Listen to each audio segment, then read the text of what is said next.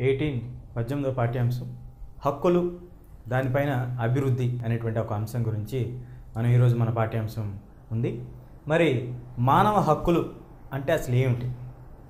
మనకి ఈరోజు మనం చూసినటువంటి సమాజం ఏదైతే మగపిల్లలు కానీ ఆడపిల్లలు కానీ సమానం అనేటువంటి ఒక భావన ఈరోజు మనందరికీ ఉందో, ఒక 200 సంవత్సరాల క్రితం ఇటువంటి భావన అయితే లేదు. ఆడవారంటే చాలా చిన్న చూపు ఉండే, ముఖ్యంగా కుల వివక్షత అనేది చాలా దారుణంగా ఉండేది. పేదరికం వలన వారికి సరైనటువంటి భోజనం అందకపోవటం అనేది మనం ఇంతకుముందు పాఠ్యాంశంలో చూసినటువంటి అంశాలు. మరి వీటన్నిటి ముందు ఈ పేదరికం నుంచి ప్రజలకి, ముఖ్యంగా సామాన్యుడికి హక్కులు రావాలి అంటే ఎవరు ముందుండి చర్యలు చేపట్టాలి? ప్రభుత్వం ముందుండి చర్యలు చేపడితే కానీ మనకి ఈ పేదరికం నుంచి ప్రజలు బయటికి వచ్చేటువంటి అవకాశం లేనటువంటి పరిస్థితి మనం కిందటి పాఠ్యాంశంలో చర్చించుకున్నాం. మరి ఆ విధంగా ఒక ఉదాహరణ తీసుకోవాలంటే, ఒక 13 సంవత్సరాల యువకుడైనటువంటి పవన్ బాలుడు పుణ్యక్షేత్రం పరిసర ప్రాంతాల్లో నివసిస్తూ ఉండేవారు. అతను అతని తల్లి కలిసి నివసిస్తూ ఉండేవారు. ఇతనికి చదువు లేదు, చదువుకోవడానికి అవకాశం లేదు. ఇతని తల్లి 4 ఇళ్లలో పాచి పని చేస్తూ, ఇళ్లలో పని చేసుకుంటూ ఆ వచ్చినటువంటి ఆదాయాన్ని బట్టి వారికి పిల్లవాడికి భోజనం ఏర్పాటు చేస్తూ ఉంటుంది. వారు ఉండటానికి ఇల్లు లేదు. మరి వీటన్నిటిని భరించాలంటే ఆమె ఖచ్చితంగా పని చేయాల్సినటువంటి పరిస్థితి. మరి అలాంటప్పుడు పవన్ బడికి వెళ్ళటానికి అవకాశం ఉంటుందా? లేదు, అవకాశం లేదు. కాబట్టి ఇతను పుణ్యక్షేత్రానికి వచ్చేటువంటి జనాలు ఎవరైతే భక్తులు వస్తూ ఉంటారో వారి దగ్గరకు వెళ్ళి కాళ్ళ మీద పడి వాళ్ళు బతిమలాడుకొని డబ్బులు అడుక్కుంటూ ఉంటాడు. వాస్తవానికి ఇక్కడ మనం తెలుసుకోవాల్సినటువంటి అంశం ఏంటంటే, పవన్ అనేటువంటి ఒక బాలుడు, అతనికి కూడా చదువుకోవాలి అనేటువంటి ఆలోచన ఉంటుంది. కానీ పరిస్థితుల యొక్క ప్రభావం వలన అతను చదువుకోలేనటువంటి పరిస్థితి మనకు కనిపిస్తూ ఉంటుంది. మరి అదేవిధంగా పవన్ తల్లి కూడా అందరిలాగా గౌరవంగా బతకాలి అనేటువంటి ఆలోచన ఉంటుంది. కానీ ఆర్థిక ఇబ్బందుల వలన, పేదరికం వలన 4 ఇళ్లలో పని చేయాల్సి వస్తుంది. ఆ 4 ఇళ్లలో పెద్దలు పెత్తనం చలాయిస్తూ ఉంటే పిల్లలు కూడా వాళ్ళ ఇష్టానుసారంగా తీసుకొచ్చి ఇది చెయ్యి అది చెయ్యి అని పనులు చెప్తూ ఉంటారు. కన్నీళ్లతో పాటు కోపాన్ని కూడా తాను దిగమింగుకొని, గత్యంతరం లేదు కాబట్టి ఆ రకంగా పని చేయాల్సినటువంటి పరిస్థితి మనకు కనిపిస్తూ ఉంటుంది. ఇక్కడ వాళ్ళు స్వేచ్ఛగా బతకడానికి, వాళ్ళ కాళ్ళపైన వాళ్ళు నిలబడటానికి, వారు గౌరవంగా బ్రతకడం అనేది వారి జన్మతః వచ్చినటువంటి హక్కు. అందుకే మానవులందరికీ కూడా స్వేచ్ఛ, స్వాతంత్రం, అదేవిధంగా మరి గౌరవంగా బతికేటువంటి హక్కు ఉండాలి అని చెప్పి ఎన్నో గొప్ప గొప్ప విప్లవాలు చోటు చేసుకున్నాయి. ఉదాహరణగా మనం చెప్పుకోవాలంటే ఫ్రెంచ్ విప్లవం, సామాన్యులు రాజుపైకి ఎదురు తిరగటం. మరి ఈ విధంగా చెప్పుకుంటూ పోతే ఎన్నో విప్లవాలు ఉన్నాయి. ఎక్కడైనా ప్రజలకి హక్కులు లేనటువంటి పరిస్థితి కనుక ఉంటే ఆ సమాజం ఎప్పుడూ సవ్యంగా ఉండదు. కాబట్టి మరి 1997లో మన భారతదేశం స్వతంత్రాన్ని సాధించుకుంది. భారతదేశం స్వాతంత్రం సంపాదించుకున్న తర్వాత మొట్టమొదటిగా రాజ్యాంగం నిర్మించాలనే సమయం వచ్చినప్పుడు మన భారతదేశంలో ఉన్నటువంటి కుల వివక్షత అనేది ఇకపైన ఉండకూడదు, అందరూ సమానంగా ఉండాలి అని చెప్పి కొన్ని చట్టాలని రాజ్యాంగంలో పొందుపరచడం జరిగింది. మరి అదేవిధంగా భారతదేశానికి స్వతంత్రం రాక ముందు, అంటే సుమారు 2 సంవత్సరాల ముందు 1945వ సంవత్సరంలో 2వ ప్రపంచ యుద్ధం ముగిసిన తర్వాత ఏర్పాటైనటువంటి ఐక్యరాజ్య సమితి ప్రపంచ దేశాలన్నింటిలోనూ మానవుడు, ముఖ్యంగా పేదరికంలో ఉన్నటువంటి వారు తమ యొక్క కాళ్లపై తాము నిలబడి ఆర్థిక స్వేచ్ఛని పొందగలిగేటువంటి హక్కు ప్రతి దేశం తన యొక్క పౌరుల పట్ల బాధ్యతగా భావించాలి అని చెప్పి కొన్ని సూత్రాలని, ఆదేశ సూత్రాలని అన్ని దేశాలకు ఇవ్వటం జరిగింది. అన్ని దేశాలు స్వతంత్రంగా ఇటువంటి స్వేచ్ఛ ఉండాలి మన ప్రజలకి, అప్పుడే మన ప్రజలు అభివృద్ధి చెందుతారు, దానివల్ల మన దేశం కూడా అభివృద్ధి చెందుతుంది అనేటువంటి ఒక ఆలోచనని వారు వ్యక్తం చేయటం జరిగింది. కానీ దాన్ని ఆదేశ సూత్రాలుగా తీసుకొని అటువంటి మెరుగుదలకి లేదా అటువంటి అభివృద్ధికి తోడ్పడేటువంటి చట్టాలని మాత్రం చాలా తక్కువ దేశాలు చేశాయి.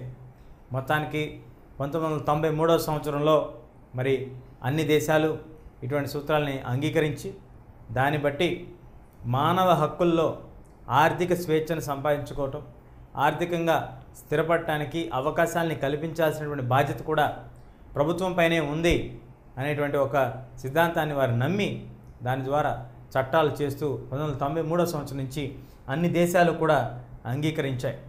ఇదే కోవకు చెందినటువంటి మన దేశం కూడా 2 ముఖ్యమైనటువంటి సూత్రాలను గుర్తించింది. మొదటిది, మన భారతదేశంలో ఉన్నటువంటి పేదరికం, దానివలన ఉద్యోగం దొరకపోవటం, చదువు లేకపోవటం, సరైనటువంటి ఆహారం తీసుకోలేకపోవటం, మరి అదేవిధంగా సరైనటువంటి పరిసర ప్రాంతాలు ఉండకపోవటం, ఉండడానికి ఆవాసయోగ్యమైనటువంటి ఇల్లు లేకపోవటం, ఇవన్నీ సమస్యలుగా మనం చెప్పుకున్నాం. వీటన్నిటిని నిర్మూలించాలంటే ప్రభుత్వం కట్టుదిట్టమైనటువంటి చర్యలు చేపట్టాలి. మరి వీటి కోసం అయ్యేటువంటి ఖర్చుని ఏ విధంగా భావించాలి? ప్రభుత్వం పేదరికం నిర్మూలనకి చేసేటువంటి ఖర్చు చాలామంది వృధా ఖర్చు, దండగ ఖర్చు లేదా తిరిగి రానటువంటి ఖర్చుగా అభివర్ణిస్తూ ఉంటారు. ఉదాహరణగా చెప్పుకోవాలంటే మనం యుద్ధం కోసం కానీ మన దేశ రక్షణ నిమిత్తం కొన్ని వేల కోట్లు ఖర్చు పెట్టి సైన్యానికి జీతాలు ఇస్తూ ఉంటాం. మరి అదేవిధంగా క్షిపణులని ఇవన్నీ కొంటూ ఉంటాం, బాంబులని ఇవన్నీ లక్షల కోట్లు పెట్టి కొంటూ ఉంటారు. మరి ఇవి ఎప్పుడైనా ఈ యుద్ధం వచ్చినప్పుడు మాత్రమే కదా మనం ఉపయోగించేది. యుద్ధం రానటువంటి పరిస్థితిలో మనం ఖర్చు పెట్టినటువంటి ఆ 100 కోట్లు, 1000 కోట్లు, 1,00,000 కోట్లు ఏ రకంగా ఉపయోగపడతాయి మనకి అంటే ఆ ప్రశ్నకి బదులు లేదు. యుద్ధం కానీ యుద్ధకు సంబంధించినటువంటి వస్తువులపైన పెట్టేటువంటి ఖర్చు పూర్తిగా అభివృద్ధికి ఆమడ దూరాన తీసుకెళ్తూ ఉంటుంది. ఆ పెట్టినటువంటి ఖర్చు ఏదైతే ఉందో అది తిరిగి రావడానికి కూడా వీలు లేనటువంటి పరిస్థితి మనకు కనిపిస్తూ ఉంటుంది. దానివల్ల జరిగేది వినాశనమే కానీ మానవుడి యొక్క అభివృద్ధి ఎక్కడా జరిగినట్టుగా చరిత్రలో మనకు ఆధారాలు లేవు.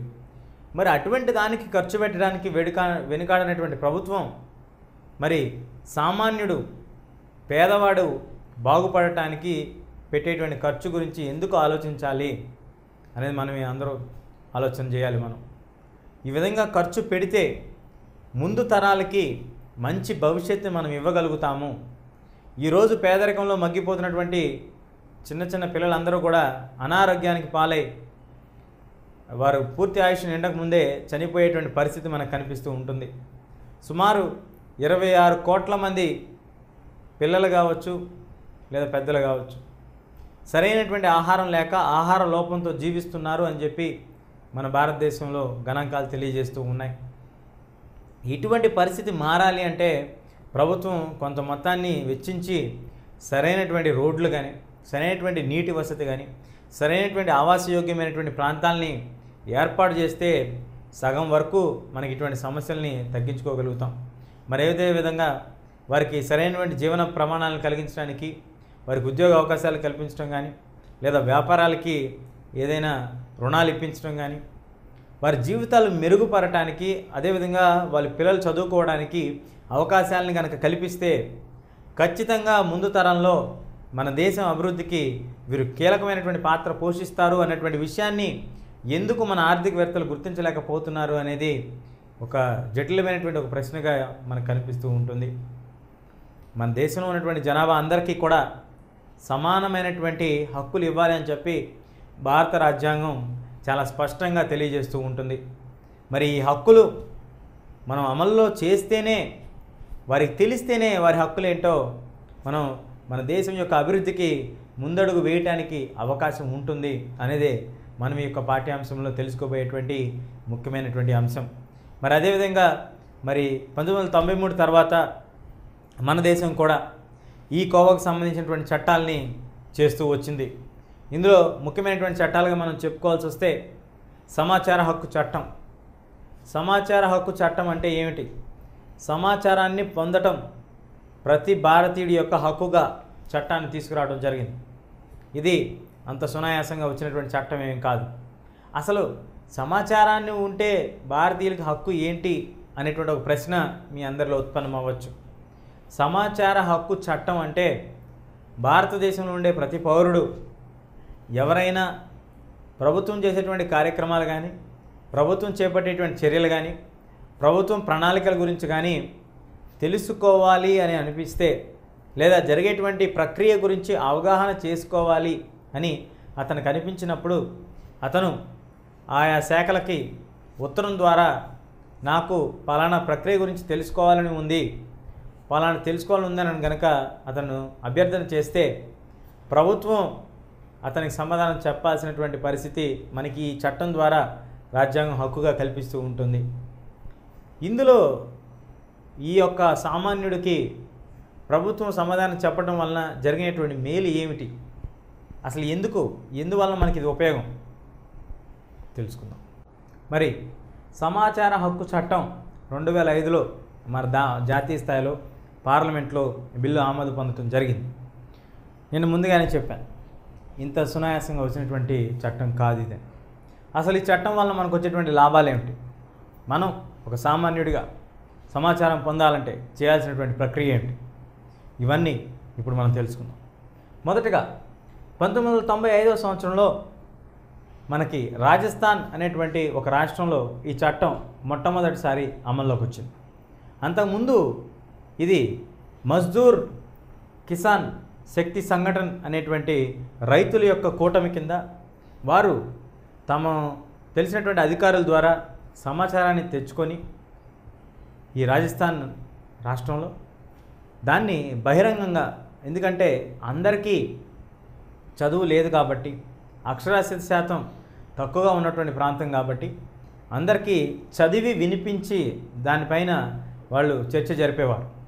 ఆ విధంగా జరిపేటువంటి క్రమంలో కొన్ని సంవత్సరాల తర్వాత ఈ అధికారులు ఎవరైతే వీరికి సమాచారాన్ని అందిస్తున్నారో ఆ సమాచారాన్ని ఆపివేయటం జరిగింది. దీంతో వీరికి అనుమానం వచ్చి వీరు ఒక ఉద్యమాన్ని లేవనెత్తారు. ప్రజలమైనటువంటి మా కోసం ఖర్చు చేసేటువంటి సొమ్ము ఎందుకు మాకు లెక్క చెప్పరు అని వారు తమ గొంతు ఎత్తి అడగటం మొదలెట్టారు. దీంతో ఒక పెద్ద ఉద్యమంగా మారి ప్రభుత్వం నిజమే మనం ప్రజల కోసం పనిచేస్తున్నాం కాబట్టి ప్రజలు అడిగేటువంటి సహజమైనటువంటి కోరిక, అది కూడా మనం ప్రజల కోసం ఏ విధంగా ఖర్చు పెడుతున్నాం సొమ్ముని, దాన్ని వారు లెక్కలాడటంలో ఏమాత్రం తప్పు లేదని చెప్పి ఈ యొక్క సంఘటన సంఘం ఎంకేఎస్ఎస్ మజ్దూర్ కిసాన్ శక్తి సంఘటన ఏదైతే కోరిందో ఆ మేరకు చట్టాలని తీసుకురావడం జరిగింది. దాని ద్వారా అప్పటి వరకు కేవలం ప్రజాప్రతినిధులు, మంత్రులు మాత్రమే ఈ యొక్క సమాచారాన్ని పొందగలిగేటువంటి హక్కు ఉండేది. ఈ యొక్క చట్టం ద్వారా రాజస్థాన్లో ఉన్నటువంటి ప్రతి పౌరుడు ప్రభుత్వం చేసేటువంటి కార్యక్రమాలన్నిటిపైన అవగాహన పెంచుకోవాలన్నా, అసలు ప్రభుత్వం ఏ విధంగా పనిచేస్తుందని తెలుసుకోవాలనిపించినా తను నేరుగా తనంతట తానే సమాచారాన్ని పొందేటువంటి హక్కుని 1995వ సంవత్సరంలో రాజస్థాన్ ప్రభుత్వం ద్వారా చేసిపెట్టినటువంటి చట్టం ద్వారా మనకు తీసుకొచ్చారు. ఇటువంటి చట్టాలు అన్ని రాష్ట్రాల్లోనూ ఆ తర్వాత సంవత్సరంలో చేపట్టబడి, కానీ కేంద్ర ప్రభుత్వం 2005లో మనకి ఈ చట్టాన్ని చేయటం జరిగింది మన పార్లమెంట్లో. ఈ చట్టం చేయటం ద్వారా కేంద్ర రాష్ట్ర ప్రభుత్వాలన్నిటికీ కూడా సహజంగా ఈ చట్టం వర్తిస్తుంది. ఎందువల్లంటే మనకి సెంట్రల్ సబ్జెక్ట్స్, మన అధికారాలు ఏదైతే మనం చెప్పుకున్నామో రాష్ట్రాలకి మరియు కేంద్రానికి అధికార విభజన జరిగినప్పుడు కొన్ని అంశాలని కేంద్ర జాబితా కింద, మరికొన్ని అంశాలని రాష్ట్ర జాబితా కింద, ఉమ్మడి జాబితా అని చెప్పి ఒక ఏదైతే అన్ని రాష్ట్రాల్లోనూ లేదా కేంద్రం అధికారం ఉంటుందో అక్కడ ఉమ్మడి జాబితా కింద చెప్పడం జరిగింది. కాబట్టి సమాచారం అనేది ఉమ్మడి జాబితాలో వస్తుంది. కాబట్టి అప్పటి వరకు రాష్ట్రాలు చేసినటువంటి చట్టాలు అమల్లో ఉన్నా ఎప్పుడైతే కేంద్ర ప్రభుత్వం ఒక చట్టాన్ని చేస్తుందో ఆ చట్టం అమల్లోకి వస్తుంది. రాష్ట్ర ప్రభుత్వాలు అప్పటి వరకు అమలు చేసినటువంటి చట్టాలని పక్కకు పెట్టాల్సి వస్తుంది.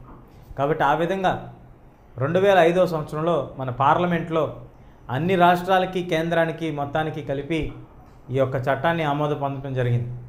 ఏమిటండి ఈ చట్టం, అసలు ఎందుకు ఈ చట్టం మనకంటే కేంద్ర రాష్ట్ర ప్రభుత్వాలన్నింటిలోనూ జరిగేటువంటి ప్రభుత్వ కార్యక్రమాలన్నీ కూడా ప్రజలు తెలుసుకోవాలనిపిస్తే వారు గనక ఒక అభ్యర్థన ఇస్తే ఖచ్చితంగా సమాచారాన్ని తెలియచేయాలి. ప్రతి పౌరుడికి సమాచారాన్ని పొందే హక్కు ప్రభుత్వం కల్పించింది.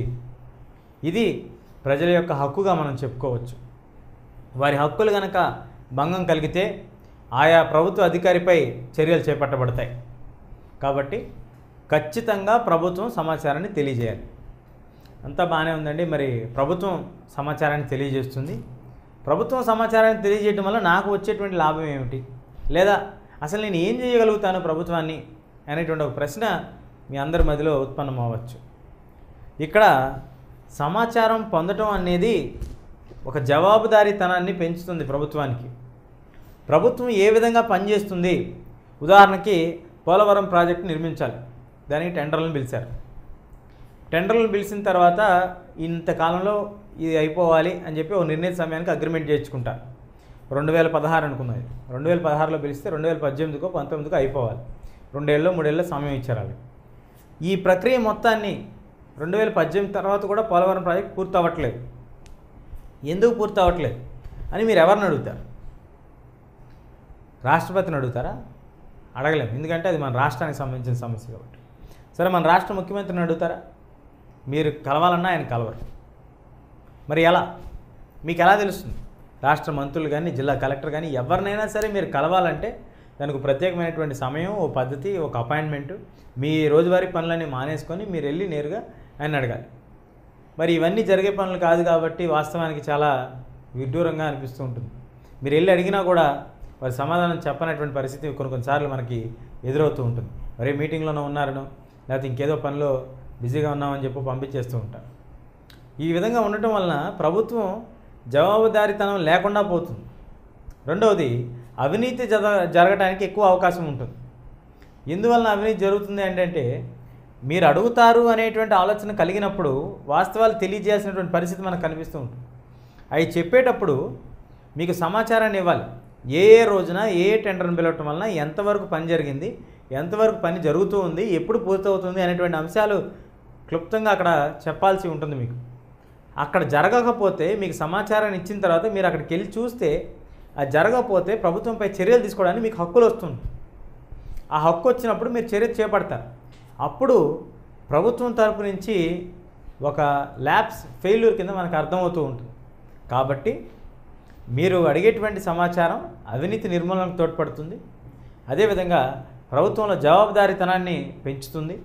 మూడవది, ఏదైనా ఒక నిర్ణయం తీసుకునేటప్పుడు ఆ నిర్ణయాన్ని తీసుకోవడానికి కారణమైనటువంటి అంశాలు ఏమిటి, ఎందువల్ల మనం ఈ నిర్ణయాన్ని తీసుకోవాల్సి వచ్చింది, ఏ ఏ కారణాల వలన ఇటువంటి నిర్ణయాన్ని చేపట్టాల్సి వచ్చింది. ఉదాహరణకి ఏదైనా ఒక ప్రాజెక్ట్ని మధ్యలో ఆపేయాల్సి వచ్చింది అనుకుందాం. ఆ ప్రాజెక్ట్ని నిర్వర్ధకంగా లేదా అసంపూర్తిగా ఆపాల్సినటువంటి పరిస్థితి ఎందుకు వచ్చింది, దానికి కారణాలు ఏమిటి, ప్రభుత్వంపై ఏమైనా ఒత్తిడి వచ్చిందా, లేదా ప్రకృతి ఏమైనా నష్టం జరుగుతుందని చెప్పి ఆపారా, మరి ఎందువలన జరిగింది ఇది అనేది మనకు అక్కడ నిర్ణయాలు కూడా చెప్పాల్సి ఉంటుంది. కాబట్టి ప్రభుత్వం కానీ ప్రజాప్రతినిధులు కానీ తమ ఇష్టానుసారం నిర్ణయాలు తీసుకోవటానికి కూడా వీలు ఉండనటువంటి పరిస్థితి మనకి ఈ యొక్క చట్టం ద్వారా మనకి కనిపిస్తూ ఉంటుంది. ప్రభుత్వం నుంచి సమాచారాన్ని అడగటం వలన ప్రభుత్వంలో అవినీతి జరగకుండా ఉండటానికి మీరు కాపాడతారు. ప్రభుత్వంలో అవినీతి జరగకుండా ఎలా ఉంటుంది? ఉదాహరణకు మీరు ఒక ప్రభుత్వ పరీక్ష రాశారనుకున్నాం, మీరు మంచి మార్కులతో మీరు ఉత్తీర్ణులయ్యారు ఆ పరీక్షలో, కాబట్టి మీకే ఉద్యోగం రావాలి. కానీ వారు ఏదో అవినీతి జరిగి మీ తర్వాత వ్యక్తికి ఉద్యోగం వచ్చింది. ఎందువలన ఉద్యోగం వచ్చిందని మీరు ఈ చట్ట హక్కు కింద మీరు సమాచారాన్ని కోరారు. కోరినప్పుడు మీకు అతని కంటే మెరుగైనటువంటి మార్కులు, ర్యాంకు వచ్చింది కాబట్టి మీకే ఉద్యోగం రావాల్సినటువంటి పరిస్థితి ఉంది. కాబట్టి అతనికి ఎందుకు ఉద్యోగం ఇచ్చారు అనే దానికి జవాబుగా వాళ్ళు మీకు చెప్పాల్సినటువంటి పరిస్థితి మనకు కనిపిస్తుంటుంది. ఆ విధంగా జవాబు వచ్చినప్పుడు మీరు మెరుగైనటువంటి వ్యక్తి అయినప్పుడు మీకు ఉద్యోగం ఇవ్వకుండా అతనికి ఇవ్వడానికి గల కారణాలను కూడా దాంట్లో పొందుపరచాల్సి ఉంటుంది. దాని ద్వారా జరిగినటువంటి అన్యాయం, దాన్ని మీరు కోర్టుకు తీసుకెళ్ళచ్చు. ఇవన్నీ చేయటం వలన అవినీతి జరగకుండా ఉండటానికి అవకాశం ఉంటుంది. రెండవది, మనకి జవాబుదారీతనం పెరుగుతుంది. ఏ విధంగా మీరు ఈ నిర్ణయాలు తీసుకున్నారు, ప్రభుత్వం ఎందుకు ఇటువంటి చర్యలు చేపడుతుంది, దీనికి వెనుక ఉన్నటువంటి కారణాలు ఏమిటి, ఇవన్నీ కూడా తెలియజేయాల్సినటువంటి పరిస్థితి మనకు కనిపిస్తూ ఉంటుంది.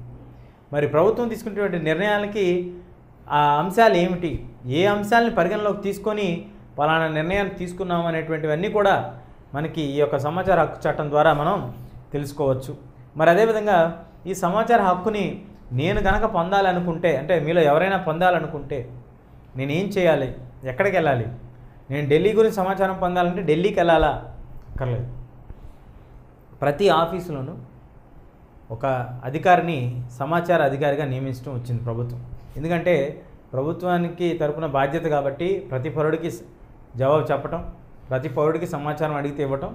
కాబట్టి ప్రతి ఆఫీసులోనూ కూడా ఒక సమాచార అధికారి ఉంటూ ఉంటారు. మీరు ఏ ఆఫీస్కి వెళ్ళినా ఈ రైట్ టు ఇన్ఫర్మేషన్ యాక్ట్ అనేటువంటి ఒక బోర్డు లేదా సమాచార హక్కు చట్టం అనే ఒక బోర్డుని పెట్టి దాని కింద దానికి సంబంధించినటువంటి అధికారి పేరు, అతని ఫోన్ నంబర్ కూడా ఇస్తూ ఉంటారు. ఆ అధికారికి మీరు సంబోధిస్తూ నాకు పలానా అంశం గురించి, ఈ అంశం గురించి నాకు తెలియాలి. ఉదాహరణకి నేను ఒక గ్రామానికి వెళ్ళాను. ఆ గ్రామంలో సిటీ నుంచి కొంచెం దూరంలోనే ఆ గ్రామం. ఆ గ్రామంలో ఏదో సామాజిక కార్యక్రమాల నిమిత్తం వెళ్తే అక్కడ నీరు రావట్లేదు అనేటువంటి విషయాన్ని వాళ్ళు తెలియజేశారు. ఏ విధంగా నీరు రావట్లేదంటే ఎంత దారుణంగా ఉందంటే పరిస్థితి. 3 రోజులకు ఒకసారి కూడా నీళ్లు రానటువంటి పరిస్థితి వాళ్ళకి కనిపిస్తుంది. మరి ఏ విధంగా ఉంటారండి అంటే 2 కిలోమీటర్ల వరకు నడుచుకుంటూ వెళ్ళి నీరు తెచ్చుకోవాల్సినటువంటి పరిస్థితి. చాలా బాధేసి ఈ రాష్ట్రానికి సంబంధించినటువంటి అధికారితో ఒక లేఖ రాయటం జరిగింది. అయ్యా, ఈ పలానా గ్రామానికి నీరు పంపించడానికి మీరు వాడేటువంటి ప్రక్రియ ఏంటి, అసలు ఏ విధంగా నీరు పంపబడుతుంది, నీరు ఏ విధంగా ఈ గ్రామాలకు పంపబడుతుందో నేను తెలుసుకోవాలనుకుంటున్నాను అని చెప్పి ఒక లేఖ రాశారు. ఆ లేఖ రాస్తే ఆ లేఖ రాసిన దానికి సమాధానం కింద ఒక 15 రోజుల తర్వాత నాకు సమాచారం వచ్చింది. ఆ సమాచారంలో ఆ ప్రక్రియ ఏంటి, ఎన్ని బోర్ బావులు తవ్వారు, ఎన్ని ట్యాంకర్ల ద్వారా నీరు పంపిస్తున్నారు, ఒకవేళ నీరు రానిటువంటి పరిస్థితిలో ఎవరికి మనం ఫోన్ చేస్తే నీరు వస్తుంది, ఎవరు దానికి ముఖ్యమైనటువంటి వ్యక్తి, ఇవన్నీ ఫోన్ నంబర్లతో సహా కూడా నాకు ఇవ్వటం జరిగింది. ఇది ఆ గ్రామస్తులకి అందజేసాం మనం. ఆ గ్రామస్తులు నీరు రానప్పుడు పలానా వ్యక్తికి ఫోన్ చేయండి అని సమాచారం చెప్పడం జరిగింది. ఈ విధంగా మనకి కావాల్సినటువంటి సమాచారం ఆయా శాఖలకు రాస్తే, ఆయా శాఖలకి మనం ఒక ఎన్వలప్ ద్వారాను ఒక ఉత్తరాన్ని రాసి పంపిస్తే ఆయా శాఖలు ఆ సంబంధిత శాఖ దగ్గర నుంచి సమాచారం సేకరించి దాని ద్వారా తిరిగి మనకి సమాచారాన్ని తెలియజేస్తూ ఉంటారు. దీనికి కొంత సమయం వ్యత్యాసం పెట్టారు. నెలలోపు సమాచారం రాకపోతే అప్లియేట్ అథారిటీ అని చెప్పి సమాచారం అధికారి పైన మరొక అధికారి ఉంటారు, అతనికి మనం కంప్లైంట్ ఇవ్వచ్చు. ఈ విధంగా కూడా పనిచేయనటువంటి పరిస్థితిలో రాష్ట్రం మొత్తానికి ఒక అధికారి ఉంటారు, చీఫ్ ఇన్ఫర్మేషన్ ఆఫీసర్ ఉంటారు. రాష్ట్రాలన్నింటిపైన కూడా కేంద్రానికి సంబంధించిన అధికారి సెంట్రల్ ఇన్వెస్టిగేషన్ లేదా ఇన్ఫర్మేషన్ ఆఫీసర్ ఉంటారు. ఈ విధంగా మనకి ప్రతి స్థాయిలోనూ అధికారులు అందుబాటులో ఉంటారు సమాచారాన్ని తెలియజేయటానికి. సమాచారం తెలియజేయని పక్షంలో మన అప్లియేట్ అథారిటీకి కంప్లైంట్ కూడా ఇవ్వచ్చు. మరి ఈ విధంగా సమాచార హక్కు చట్టం రావటం వలన మనకి జవాబుదారీతనం, ప్రభుత్వం యొక్క జవాబుదారీతనం, అదేవిధంగా మనకి అవినీతి నిర్మూలనకి మన వంతు పాత్ర మనం పోషించడానికి అవకాశం ఉంటుంది. ప్రభుత్వం ఎటువంటి నిర్ణయాలు తీసుకున్నా దాని వెనుకున్నటువంటి అంశాలు ఏమిటి, కారణాలు ఏమిటి కూడా మనం తెలుసుకునేటువంటి ఒక ప్రయత్నం మనం చేయవచ్చు. ఈ విధంగా సమాచారం పొందటం అనేది కూడా మానవుడు యొక్క అభివృద్ధికి తోడ్పడుతుంది అనేటువంటి విషయం మనకి ఈ చట్టం ద్వారా మనకు అర్థమవుతున్నటువంటి ముఖ్యమైన విషయంగా మనం చెప్పుకోవచ్చు. మరి ఆ విధంగా సమాచార హక్కు చట్టం అమలు, దానివల్ల ఉన్నటువంటి ప్రయోజనాలు, ఆ తీర్చేనుల గురించి మనం చర్చించుకోవడం జరిగింది. కొన్నిసార్లు మనకి ప్రభుత్వమే తనంతట తానుగానే సమాచారాన్ని తెలియజేయాలనుకుంటుంది. తన యొక్క శాఖల ద్వారా కొంత సమాచారాన్ని తెలియజేస్తూ ఉంటుంది. ఉదాహరణకి మనం ఏదైనా ఒక ప్రభుత్వ కార్యాలయానికి కనుక వెళ్తే ఆ కార్యాలయం బయట గోడలపైన అధికారుల యొక్క పేర్లు, చేపట్టేటువంటి కార్యక్రమాలు, ఆ కార్యక్రమం వల్ల ఉన్నటువంటి పరిధి, ఎంతమందికి లబ్ధి చేకూరుతుంది అనేటువంటి సమాచారాన్ని పొందుపరచబడి ఉంటుంది. అదేవిధంగా ఏ ప్రభుత్వ వెబ్సైట్కైనా మీరు వెళ్తే, ఆ శాఖ వెబ్సైట్ కనుక వెళ్తే ఆ వెబ్సైట్లో కూడా సమాచారాన్ని పొందుపరిచి ఉంచుతారు. ఈ విధంగా సమాచారం ద్వారా ప్రజల యొక్క అభివృద్ధి చేకూరుతుంది అనడానికి ఒక చక్కటి ఉదాహరణగా మన సమాచార హక్కు చట్టాన్ని మనం చెప్పుకోవచ్చు. మరి అదేవిధంగా ప్రజల యొక్క మెరుగైనటువంటి జీవన విధానానికి, జీవన ప్రమాణాలు పెరగడానికి హక్కులు తోడ్పడతాయి అనడానికి మరో హక్కు మనం ఉదాహరణగా చెప్పుకోవచ్చు.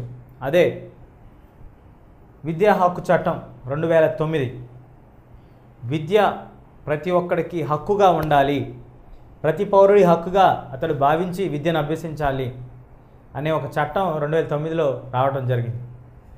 1911 మీకు గుర్తుండే ఉంటే మనకి బ్రిటిష్ వారు మనల్ని పరిపాలిస్తున్నారు. గాంధీ గారికి గురువు సమానమైనటువంటి గోపాలకృష్ణ గోఖలే వంటి మితవాద నాయకులు ప్రభుత్వాన్ని కోరటం జరిగింది. ప్రతి ఒక్కరూ విద్య కలిగించేటట్టుగా చట్టాలు తీసుకురండి, దాని ద్వారా ప్రజల్లో విద్య పట్ల అవగాహన పెరుగుతుంది, విద్యను అభ్యసిస్తారు. మన దేశంలో పేదరికం ఇంకా ఉండటానికి కారణం విద్య సరైనటువంటి ప్రమాణంలో లేకపోవటమే అని చెప్పినప్పుడు బ్రిటిష్ వారు ఆ వాదనని పెడచెవిన పెట్టడం జరిగింది. మన భారతదేశం స్వాతంత్రం వచ్చినా కూడా ఇటువంటి వాదనలు కొనసాగుతూనే వచ్చినాయి, కానీ ఈ చట్టాలు అమల్లోకి రాలేదు. 2002లో మొత్తానికి ఈ వాదన కొంత అందరి చేత ఆమోదించబడి పార్లమెంట్లో దీనిపై బిల్లు తీసుకురావడం జరిగింది. ఆ విధంగా 2009లో ఈ చట్టం తీసుకురావడం జరిగింది పార్లమెంట్లో. 2010 ఏప్రిల్ 1వ తారీఖు నుంచి అమల్లో రావడానికి చర్యలు చేపట్టారు. మరి ఏమిటండి ఈ చట్టం, అసలు ఏముంది ఈ చట్టంలో అంటే, ప్రతి పిల్లవాడు అతను ఏ కులానికి సంబంధించిన, ఏ మతానికి సంబంధించిన, ఎటువంటి సామాజిక వర్గానికి సంబంధించిన, మరి పేదవాడైనా ధనికుడైనా సరే 6 సంవత్సరాల నుంచి 14 సంవత్సరాల వయసున్నటువంటి ప్రతి పిల్లవాడికి విద్యని ఖచ్చితంగా మనం ఇవ్వాలి. నిర్బంధ విద్య ఉచితంగా కల్పించాలి. నిర్బంధ విద్య అంటే కంపల్సరీ. నిర్బంధం అంటే జైల్లో పెట్టడమో బంధించడమో కాదని, నిర్బంధం అంటే కంపల్సరీ, ఖచ్చితంగా అతనికి విద్యను అందించాలి. ఆ విద్య ముఖ్యంగా చాలా ప్రాంతాల్లో, చాలా గ్రామాల్లో మనం చూస్తూ ఉంటాం. సరైనటువంటి వసతులు ఉండవు. పాఠశాల ఉంటుంది, ఆ పాఠశాల ఎప్పుడు పడిపోద్దాం అన్నట్టు ఉంటుంది. ఆ పాఠశాలలో సరైనటువంటి మెరుగైన వసతులు కల్పించాలి, సరైన పాఠశాలను నిర్మించాలి, అర్హత కలిగినటువంటి వ్యక్తుల్ని టీచర్ల కింద నియమించాలి. మరి అదేవిధంగా ఇక్కడ ఎవరైనా కొంచెం అంగవైకల్యం కానీ లేదా ఎటువంటి ఇబ్బందులు ఉంటే వారికి కూడా వీరితో పాటు విద్యను అభ్యసించడానికి మెరుగైనటువంటి వసతులు కల్పించాలి. మరి అదేవిధంగా ఆయా ప్రాంతాల్లో బళ్ళు లేకపోతే బండిని నిర్మించాలి. మరి ఈ అంటరానితనం అనేది లేకుండా, కుల వివక్షత లేకుండా, ఈ చెప్పుకునేటువంటి షెడ్యూల్ కులాల వారు కానీ, షెడ్యూల్ తెగల వారు కానీ ఈ యొక్క భావన అనేది వారికి కలగకుండా వారికి హక్కుని కల్పిస్తూ రక్షణ కల్పించాలి. విద్యార్థికి భయంతో కూడినటువంటి, ఆందోళనతో కూడినటువంటి విద్య కాకుండా తేజస్సుతో ఆనందంగా పాఠశాలకు రావటం, ఆలోచన ధోరణి పెంచే విధంగా, కొత్త కొత్త అధ్యయనాలు చేయటానికి, కొత్త కొత్త ఆవిష్కరణలు చేయటానికి దోహదపడే విధంగా అతనికి విద్య ఉండాలి అని చెప్పి ఈ చట్టం పేర్కొంటూ ఉంది. ఈ చట్టం ద్వారా మరొకటి, ఏ పిల్లవాడికి కూడా పాఠశాలలో సీటు ఇవ్వము అనేటువంటి హక్కు లేదు. పాఠశాలలో ఎటువంటి పరీక్షలు నిర్వహించకూడదు, ఎటువంటి రుసుము కానీ మొత్తం కానీ వసూలు చేయకూడదు. ఈ విధంగా ప్రతి విద్యార్థికి ఉచిత నిర్బంధ విద్య అందజేయటమే ఈ యొక్క విద్యా హక్కు చట్టం యొక్క ముఖ్య ఉద్దేశం. ఈ విధంగా లేనటువంటి పరిస్థితి కనుక ఉంటే మరి మనం ఏం చేయొచ్చు? సమాచార హక్కు చట్టం ద్వారా ప్రశ్నించవచ్చు, లేదా ఆ సంబంధిత అధికారికి ఎవరైతే ఉన్నారో వారికి మనం ఫిర్యాదు చేయవచ్చు. ఖచ్చితంగా పాఠశాలలు నిర్మించాలి, సరైనటువంటి ఉపాధ్యాయులు ఉండాలి. మనకి సహజంగా కనిపించేటువంటి ప్రక్రియ, ఉపాధ్యాయులు ఉంటే పాఠశాలలో విద్యార్థులు ఉండరు, విద్యార్థులు ఉంటే ఉపాధ్యాయులు ఉండరు. ఈ విధంగా ఏం జరిగినా దానిపైన మనం అధికారులకు ఫిర్యాదు చేయొచ్చు. ఖచ్చితంగా చర్యలు తీసుకోవడానికి ఈ చట్టంలో శిక్షలు కూడా ఉన్నాయి. మరి అందువలన మనం అభివృద్ధి చెందాలి, మన సమాజం అభివృద్ధి చెందాలి, మన దేశం అభివృద్ధి చెందాలి అంటే ప్రతి పౌరుడు అభివృద్ధి చెందితేనే ఆ దేశం, ఆ రాష్ట్రాలు అభివృద్ధి చెందుతాయి. మనకి ఏ ఒక్క వర్గానికి సంబంధించిన ప్రజలు అభివృద్ధి చెందకపోయినా దేశం యొక్క అభివృద్ధి చెందడానికి అవకాశం చాలా తక్కువ. అందుకే మన హక్కులు మన యొక్క అభివృద్ధికి తోడ్పడేలా ఉండాలి, కానీ మన అభివృద్ధికి అవరోధంగా ఉంటే అటువంటి హక్కులు ఉన్నా అవి మనకి ఎందుకు ఉపయోగపడవు. ఇది ఈ పాఠ్యాంశంలోని ముఖ్యాంశాలు.